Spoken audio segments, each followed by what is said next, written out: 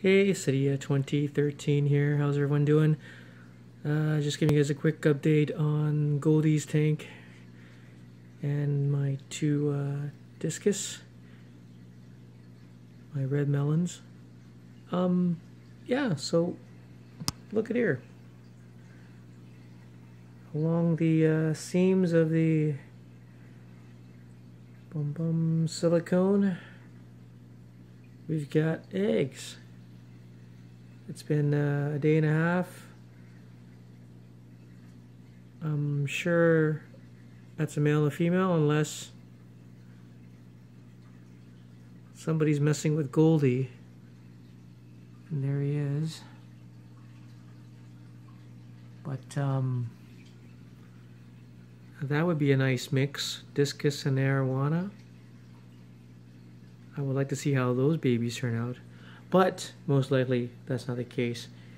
Anyhow, so it looks like it is a male and female, so the discus that I actually chose were a pair.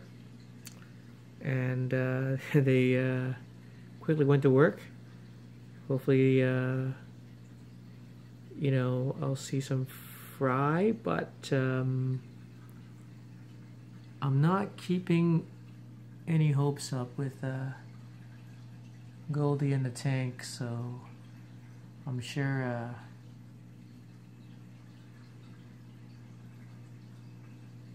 it'll be a little snack for him.